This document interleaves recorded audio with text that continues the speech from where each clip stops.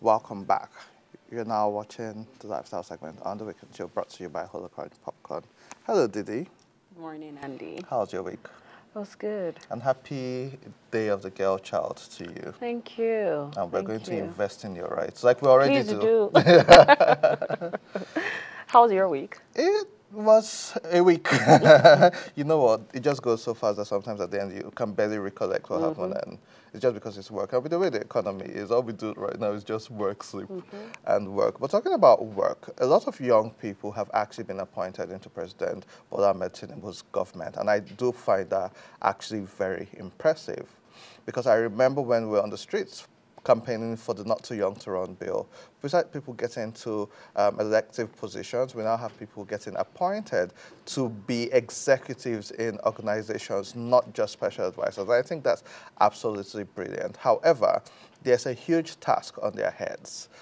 The impression and the influence and the impact of this generation lies in the hands of those people who have been given the opportunity. We've asked for it, and now we've been given the opportunity. Are we going to be like the older generation that we talk about, or are we going to do something different? We'll be talking about that on the lifestyle segment of today's show. And joining us we have David Nwokore, who is the chairman, Media Subcommittee. Good morning and welcome to the show. Morning to you, my pleasure. Thank you. Welcome to the show, and you have a Nigerian Youth Summit, which is Nigerian Youth in Governance Youth in Governance Summit, and so one of the committee chairmen for it. Tell us about this and why this is important. Yeah, first of all, I must commend the progress and achievements that young people have made so far in their quest to drive the conversation around youth inclusion in policy making and politics. I'd want to say that the NYGS is one of those platforms to consolidate on the progress that has been made already. Nigerian Youth in Governance Summit is scheduled to hold the 31st of this month and the 2nd of November. The idea is to converge young people, stakeholders, policymakers in different sectors, to come together and drive the conversation, as I've earlier said, consolidate on what has been done, the progress that has been made already. I feel that generally the struggle for youth inclusion still continues. A lot has been done, especially in the current administration. I think since I was born, I have to be very honest with you, I've not seen a breed of youngsters in government as this one. I have to commend, and it shows that a lot is being done, that the cries, the advocacy, the activism, that the government is listening. And this is also another platform. We're saying let youth leaders come together, let organizations come together. Globally, young people under 30 account for about half of the world's population. And it is projected that by 2030, you're going to see about 57% of people aged under 30. And despite that, you see in the global south, you see countries like developing economies or semi-developing economies like you see Nigeria, you see likes of India. India, for instance, has 2 parliaments. Right? And the average age in India, I think is the second largest country in the world, it's about 29. And you see in their upper parliament, there's nobody there that is up to 35. Nobody there is less than 35, rather, right? And you look at the lower parliament, it's just 2% who are age 35 or below. You come in Nigeria, for instance, in our parliament, the youngest senator is 39. I think 39, 40. And it is, when you see 39, 40, 35, wow, they're so young. But we want to see a scenario where people in their 20s are given an opportunity. People in their early 30s are given an opportunity. And I must commend the appointment of Jamila Bio Ibrahim, who's 37, the likes of Lawande, who's 34. I also hear that the president's cabinet are people who are in their 20s, who are doing very well. So the essence is we are bringing all the stakeholders together. Please, what can be done? There are several measures, several results-oriented framework and policies that would be engendered, right? So we're going to have an implementation framework, people putting their heads together to say, these are the challenges that young people are facing, and this is what we think should be done to foster the conversation. And if we need to reach out to the National Assembly to say, hey, we need legislation that would give us the opportunity to breathe, We need legislations that will give us an opportunity to show what stock we are made of, you know, to share our ideas. I mean, if young people, Nigeria is a country of about over 200 million people, and if young people, youth aged between 18 and 35 constitute about over 55% of our population. So I think it is only ideal that this young person should also be brought on the table to make decisions that affect them. Yeah, basically, that is the summary of NYGS. Yes. I agree with you that Nigerian youth should be fully involved in governance. So can you share examples of successful Nigerian youths that have achieved a lot and created significant impact in governance so that it helps motivate other ones to join? Yes. So again, it's called Youth in Governance Summit. So I have to, I am not trying to just focus alone on politics, but majorly it's about governance, and governance is politics. So I'll bring it home. I don't want to sound so prosaic or abstract.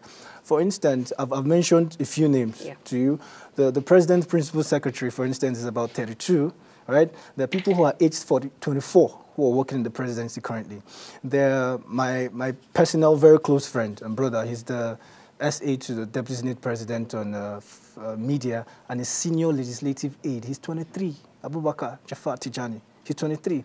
So I think currently the youngest federal lawmaker that Nigeria has had in about 23 years, 24 years, is 29, Akarachi Amadi. So, I mean, when I met him in the office, I shook him and I said, you have given a hope to young people, you know, the younger generation, that this is possible, that this can be done in the 21st century. So these are a few names that Nigerians can verify and resonate with to say that a lot is going on. A lot is going on. I mean, since the activism for youth inclusion in politics, and we're not just seeing youth who are making noise. We want a stake in the political process.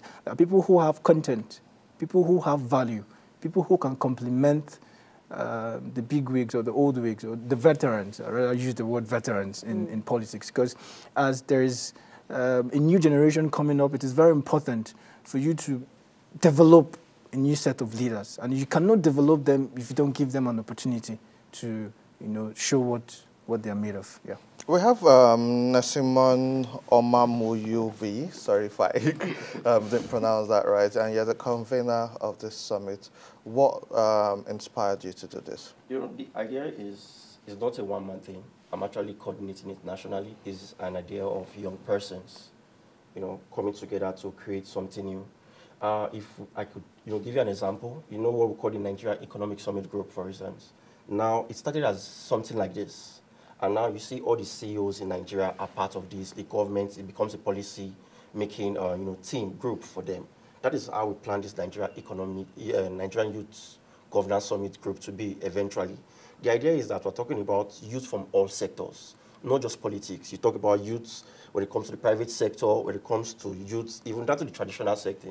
That is why we're pushing out for both young traditional rulers, we're pushing out for those that in the public space and those in politics. Because the whole idea is that we're trying to be all engaging. We're trying to say it is actually a three-way thing.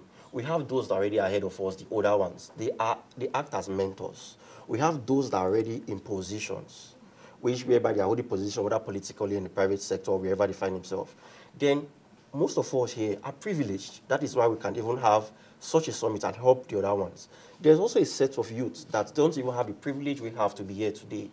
Now, what we're saying is that whatever we are doing has to affect the young other ones that may not have the privilege of where we stand.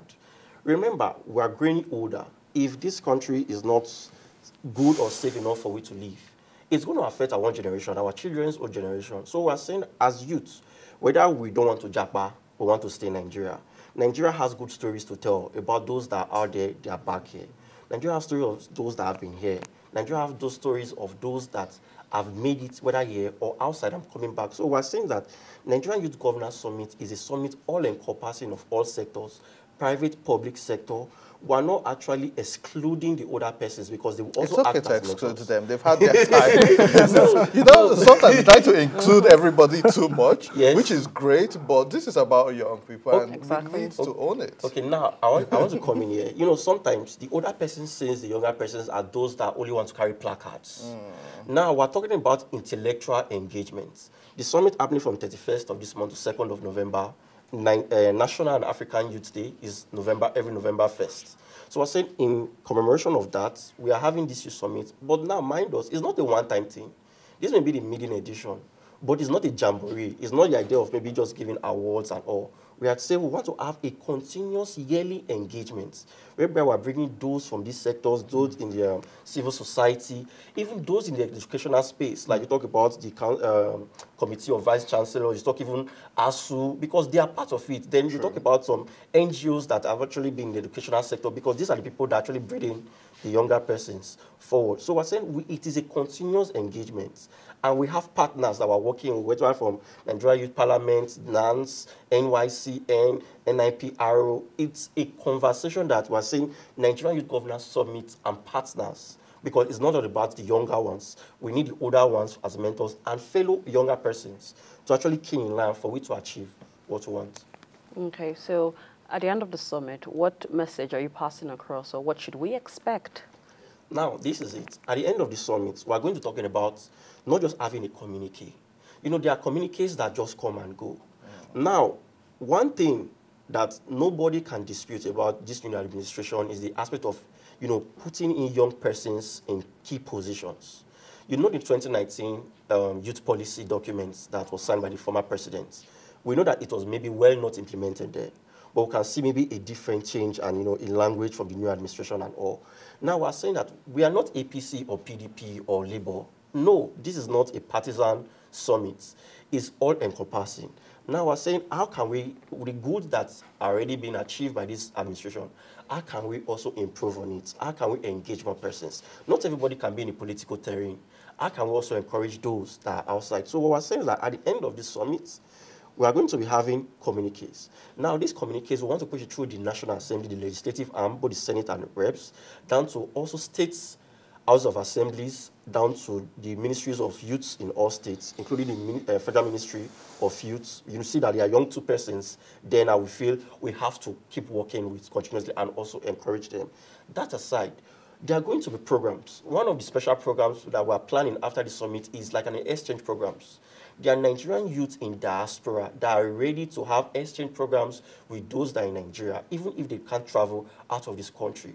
Whether in the aspect of tech, whether in the aspect of even medicine and others, they want to share their idea. So Nigerian Youth Governance Summit will enhance such a program whereby we have such exchange programs. Then also, the younger persons that are talented, that don't have that opportunity and space, we want to also use this summit to be able to create a platform for those that may be down there in our area markets that are talented, those in the upper part of Maiduguri, Sokoto, the west in Lagos, wherever they find themselves, those in Abuja, because there are talents in this country, whether academically or even with their mere hands. So we are saying that this summit will help to shaping, galvanize, and create a platform whereby as much as we're discussing this, we're also creating solutions in partnership with our partners. Finally, for those who want to attend, how can they register and find you guys online? Okay, online is at NYGS Summit on Instagram.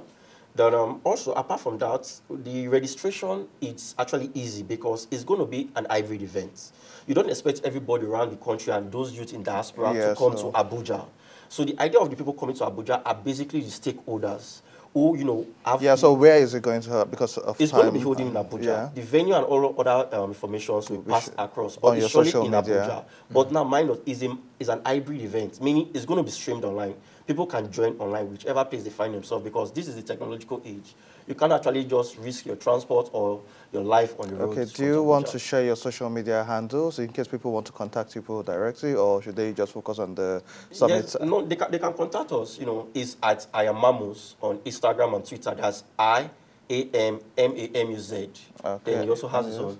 Yeah, David Okore, David_Okore. We also have an Instagram handle Yes, Nigerian Youth Governance Summit. That's Yes. NYGS. Yes, and on Summit. X as well. Yes. Okay, thank you so much for what you guys are doing. We wish you all the best. It's good that November 1st is the day for the youth, which means I'm forever a youth, being my birthday. So forever and ever, I'll deal with that. But thank you so much and well done for all the work you're doing. Pleasure. And to the young people in government, we are counting on you. We'll take a quick break. When we return, more on The Weekend Show.